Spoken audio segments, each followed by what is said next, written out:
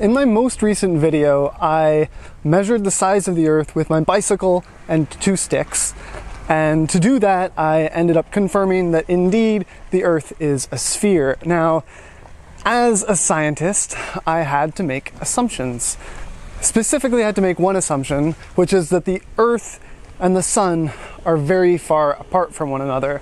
Now, this got a lot of criticism from the flat Earth community, and a lot of comments saying that it's bad science to make assumptions. But you have to make assumptions in science. To make no assumptions is to make the assumption that you haven't forgotten anything, that you haven't missed an assumption that you are making. You have to.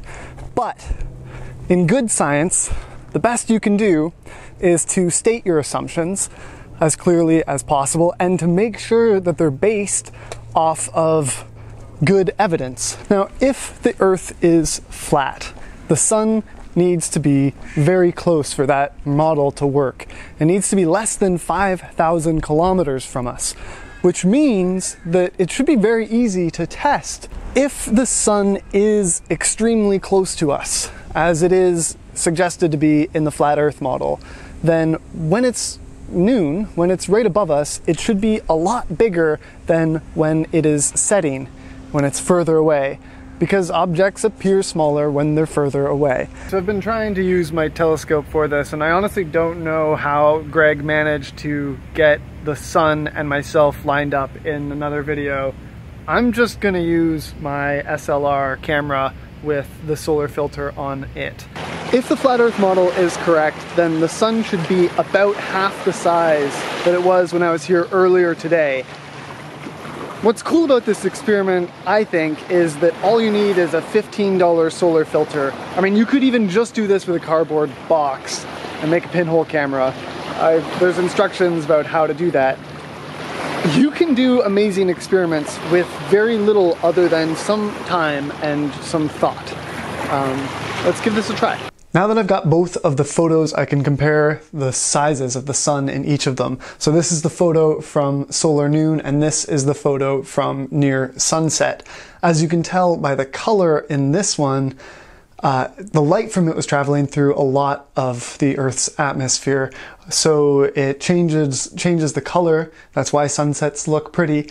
And it also distorted it a little bit, so it doesn't look like a perfect circle, and it's a little squished. But if you compare the sizes by looking at the number of pixels in both of the photos, they're within 5% of the same size of one another. They're pretty much the same size. I think this is very compelling evidence that the Sun is indeed very far away, but more than that, I hope that this little project is a single example of how, if we want to learn about the universe we live in, we can't just do thought experiments. We need to go out and use and trust the process that is the scientific method. Over the last few months, I've also been spending some time building this thing.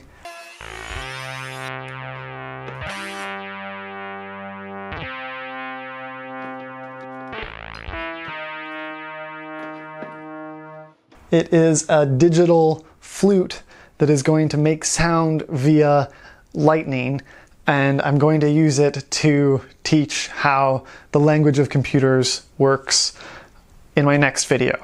We're now 4 months into the experiment that is Sir Stabbington, and he has been doing very well. The last month he had over 500 new subscribers, which is 500 drops of water in his bucket.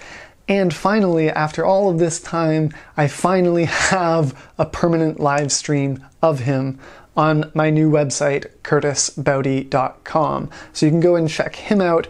And you can actually also see him talk because I added a feature. I've spent way too long on this cactus.